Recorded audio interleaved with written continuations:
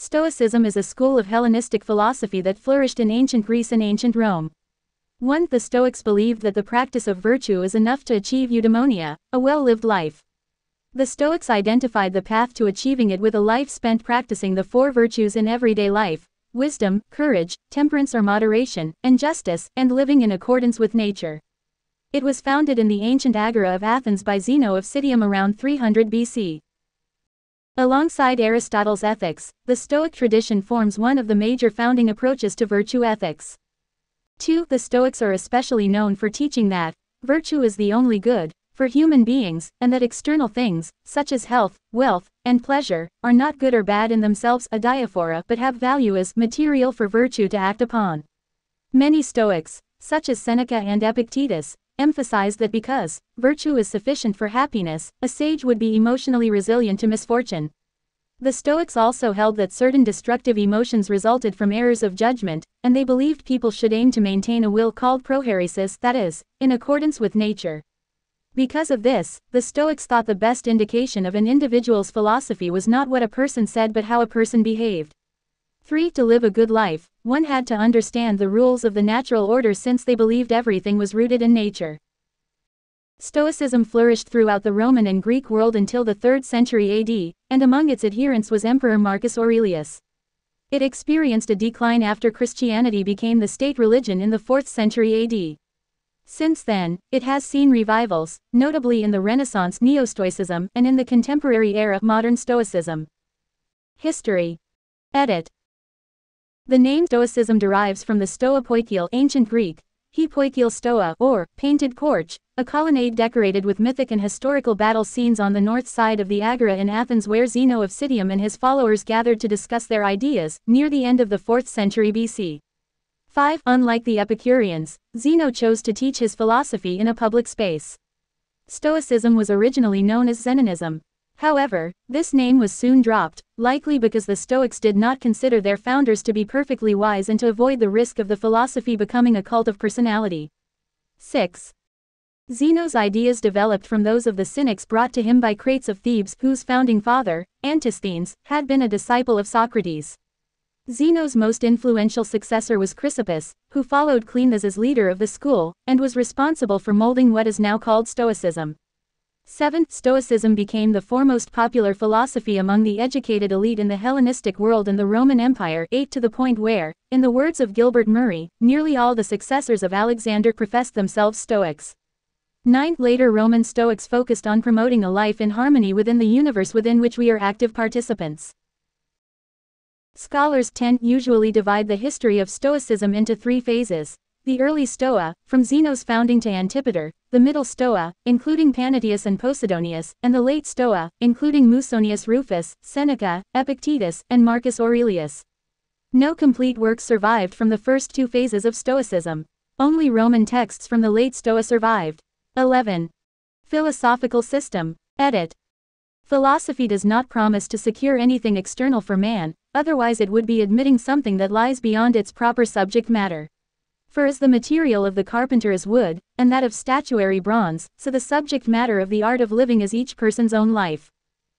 Epictetus, Discourses 1.15.2, Robin Hard Revised Translation. Of all the schools of ancient philosophy, Stoicism made the greatest claim to being utterly systematic. 12. In the view of the Stoics, philosophy is the practice of virtue, and virtue, the highest form of which is utility, is generally speaking, constructed from ideals of logic, monistic physics, and naturalistic ethics. 13. These 3 ideals constitute virtue which is necessary for living a well-reasoned life, seeing as they are all parts of a logos, or philosophical discourse, which includes the mind's rational dialogue with itself. 14. Of them, the Stoics emphasized ethics as the main focus of human knowledge, though their logical theories were of more interest for later philosophers. Stoicism teaches the development of self-control as a means of overcoming destructive emotions. The philosophy holds that becoming a clear and unbiased thinker allows one to understand the universal reason, logos. Stoicism's primary aspect involves improving the individual's ethical and moral well-being. Virtue consists in a will that is in agreement with nature. 1.5. This principle also applies to the realm of interpersonal relationships. to be free from anger, envy, and jealousy. 16 And to accept even slaves as equals of other men, because all men alike are products of nature. 17. The Stoic ethic espouses a deterministic perspective.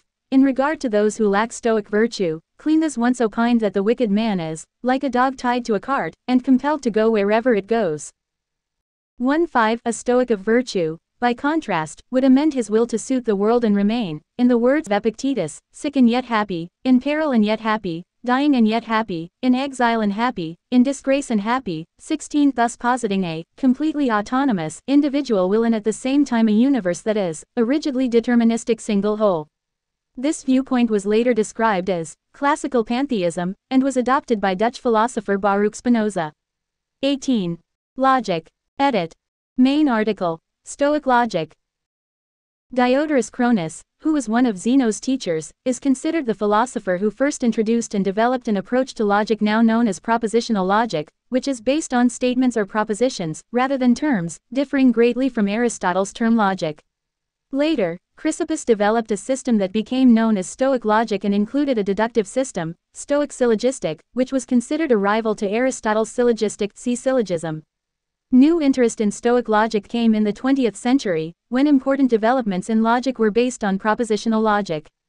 Suzanne Bobzien wrote, "The many close similarities between Chrysippus's philosophical logic and that of Gottlob Frege are especially striking." 19.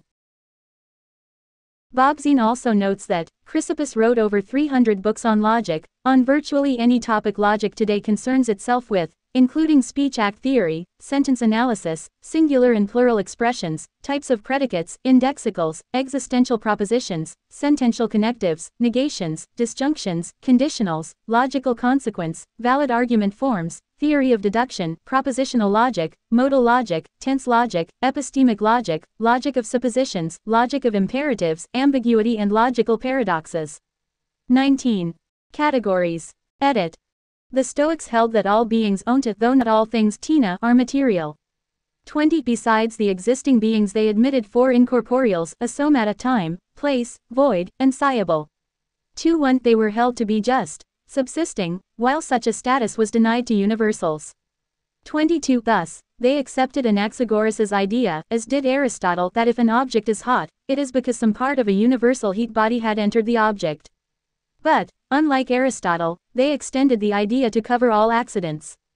Thus, if an object is red, it would be because some part of a universal red body had entered the object. They held that there were 4 categories. Substance, hypokaimenon, the primary matter; formless substance, ousia, that things are made of; quality, poion, the way matter is organized to form an individual object; in Stoic physics, a physical ingredient, pneuma, air or breath, which informs the matter. Somehow disposed, passation, particular characteristics, not present within the object, such as size, shape, action, and posture; somehow disposed in relation to something, pros t passation, characteristics related to other phenomena, such as the position of an object within time and space relative to other objects. The Stoics outlined that our own actions, thoughts, and reactions are within our control. The opening paragraph of the Enchiridion states the categories as, some things in the world are up to us, while others are not. Up to us are our faculties of judgment, motivation, desire, and aversion. In short, whatever is our own doing. 23. These suggest a space that is up to us or within our power.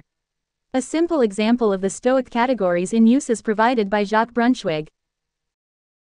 I am a certain lump of matter, and thereby a substance, an existent something, and thus far that is all. I am a man, and this individual man that I am, and thereby qualified by a common quality and a peculiar one. I am sitting or standing, disposed in a certain way. I am the father of my children, the fellow citizen of my fellow citizens, disposed in a certain way in relation to something else. 24.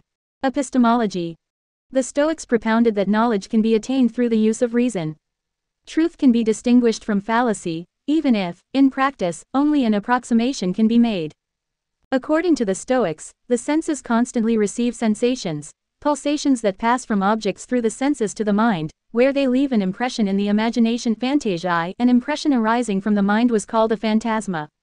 25.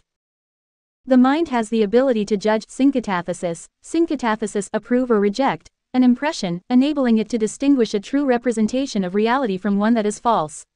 Some impressions can be assented to immediately, but others can achieve only varying degrees of hesitant approval, which can be labeled belief or opinion doxa. It is only through reason that we gain clear comprehension and conviction catalepsis. Certain and true knowledge episteme, achievable by the Stoic sage, can be attained only by verifying the conviction with the expertise of one's peers and the collective judgment of humankind. Physics. Edit. Main article. Stoic Physics. According to the Stoics, the universe is a material reasoning substance logos which was divided into two classes, the active and the passive. 2-6 The passive substance is matter, which lies sluggish, a substance ready for any use, but sure to remain unemployed if no one sets it in motion. 27 The active substance is an intelligent ether or primordial fire, which acts on the passive matter. The universe itself is God and the universal outpouring of its soul. It is this same world's guiding principle, operating in mind and reason, together with the common nature of things and the totality that embraces all existence, then the foreordained might and necessity of the future, then fire and the principle of ether, then those elements whose natural state is one of flux and transition, such as water, earth, and air, then the sun, the moon, the stars, and the universal existence in which all things are contained. Chrysippus, in Cicero, De Natura Deorum, I. 39. Everything is subject to the laws of fate, for the universe acts according to its own nature, and the nature of the passive matter it governs. The souls of humans and animals are emanations from this primordial fire, and are, likewise, subject to fate. Constantly regard the universe as one living being, having one substance and one soul, and observe how all things have reference to one perception, the perception of this one living being, and how all things act with one movement, and how all things are the cooperating causes of all things that exist. Observe too the continuous spinning of the thread and the structure of the web. Marcus Aurelius, Meditations, IV. 40. Individual souls are perishable by nature, and can be transmuted and diffused, assuming a fiery nature by being received into the seminal reason logos spermatikos of the universe. 28 Since right reason is the foundation of both humanity and the universe. Stoic theology is a fatalistic and naturalistic pantheism. God is never fully transcendent but always immanent, and identified with nature. Abrahamic religions personalize God as a world-creating entity, but Stoicism equates God with the totality of the universe. According to Stoic cosmology, which is very similar to the Hindu conception of existence, there is no absolute start to time, as it is considered infinite and cyclic. Similarly, space and the universe have neither start nor end, rather they are cyclical. The current universe is a phase in the present cycle, preceded by an infinite number of universes, doomed to be destroyed ekpyrosis, conflagration, and recreated again, 29, and to be followed by another infinite number of universes. Stoicism considers all existence as cyclical, the cosmos as eternally self-creating and self-destroying, see also eternal return. Stoicism does not posit a beginning or end to the universe. 30 According to the Stoics, the Logos was the active reason or anima mundi pervading and animating the entire universe. It was conceived as material and is usually identified with God or nature. The Stoics also referred to the seminal reason logos spermatikos, or the law of generation in the universe, which was the principle of the active reason working in inanimate matter. Humans, too, each possess a portion of the divine logos, which is the primordial fire and reason that controls and sustains the universe. 31. Ethics. Edit. The foundation of Stoic ethics is that good lies in the state of the soul itself, in wisdom and self-control. One must therefore strive to be free of the passions.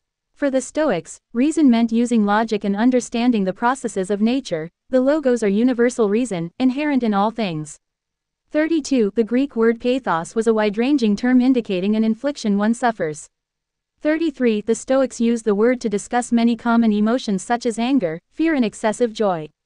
34 A passion is a disturbing and misleading force in the mind which occurs because of a failure to reason correctly. 33 For the Stoic Chrysippus, the passions are evaluative judgments. 35 A person experiencing such an emotion has incorrectly valued an indifferent thing. 36 A fault of judgment, some false notion of good or evil, lies at the root of each passion. 37 Incorrect judgment as to a present good gives rise to delight, while lust is a wrong estimate about the future. 37 Unreal imaginings of evil cause distress about the present, or fear for the future. 37 The ideal Stoic would instead measure things at their real value. 37 And see that the passions are not natural. 38 To be free of the passions is to have a happiness which is self-contained. 38 There would be nothing to fear, for unreason is the only evil, no cause for anger, for others cannot harm you. 38. Passions. Edit. The Stoics arrange the passions under 4 headings: distress, pleasure, fear and lust. 39. One report of the Stoic definitions of these passions appears in the treatise on passions by Pseudo-Andronicus Trans. Long and Sedley, pg. 411, modified.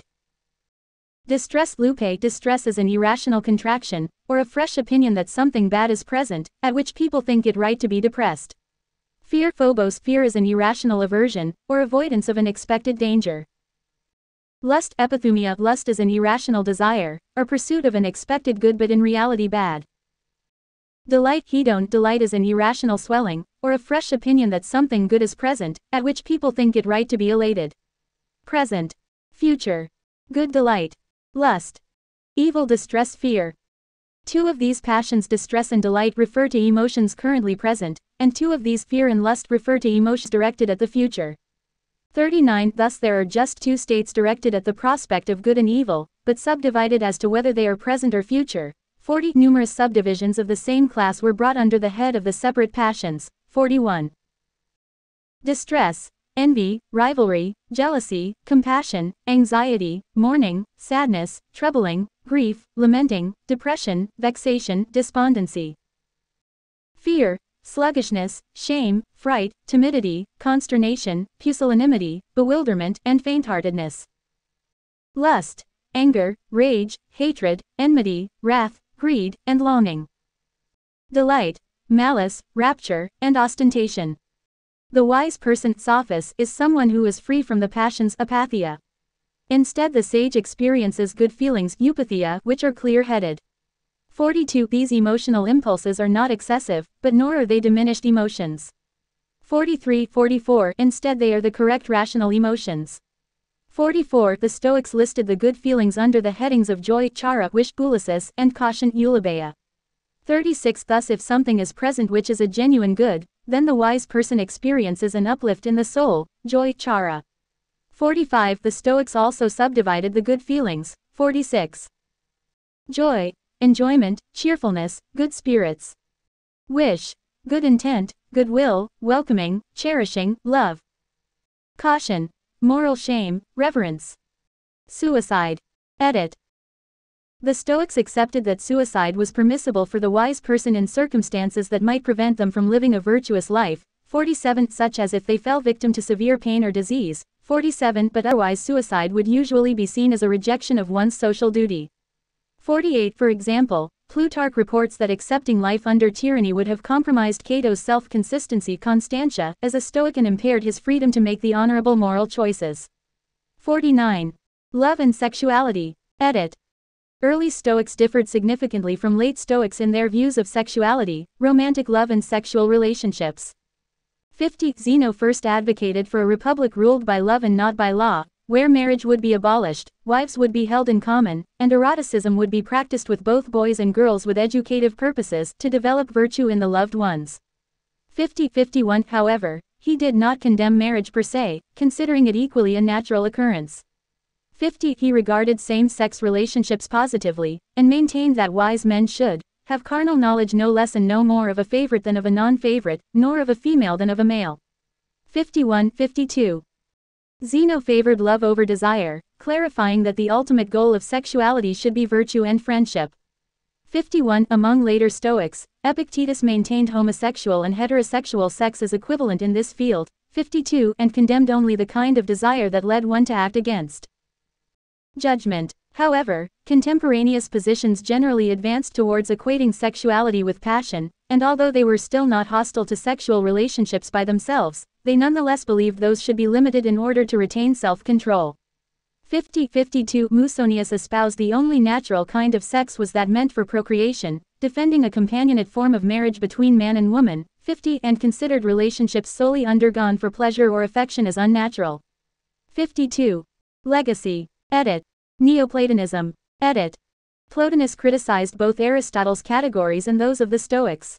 His student Porphyry, however, defended Aristotle's scheme. He justified this by arguing that they be interpreted strictly as expressions, rather than as metaphysical realities. The approach can be justified, at least in part, by Aristotle's own words in the categories. Boethius' acceptance of Porphyry's interpretation led to their being accepted by scholastic philosophy. Citation needed. Christianity. Edit. The Fathers of the Church regarded Stoicism as a pagan philosophy, 53-54. Nonetheless, early Christian writers employed some of the central philosophical concepts of Stoicism. Examples include the terms logos, virtue, spirit, and conscience. 30. But the parallels go well beyond the sharing and borrowing of terminology. Both Stoicism and Christianity assert an inner freedom in the face of the external world, a belief in human kinship with nature or God, a sense of the innate depravity, or persistent evil, of humankind, 30, and the futility and temporary nature of worldly possessions and attachments. Both encourage ascesis with respect to the passions and inferior emotions, such as lust and envy, so that the higher possibilities of one's humanity can be awakened and developed. Stoic influence can also be seen in the works of Ambrose of Milan, Marcus Minucius Felix, and Tertullian. 55. Modern. Edit. The modern usage is a person who represses feelings or endures patiently. 56. The Stanford Encyclopedia of Philosophy's entry on Stoicism notes, the sense of the English adjective, stoical, is not utterly misleading with regard to its philosophical origins. 57. The revival of Stoicism in the 20th century can be traced to the publication of Problems in Stoicism 58-59 by A. Long in 1971, and also as part of the late 20th century surge of interest in virtue ethics. Contemporary Stoicism draws from the late 20th and early 21st century spike in publications of scholarly works on ancient Stoicism.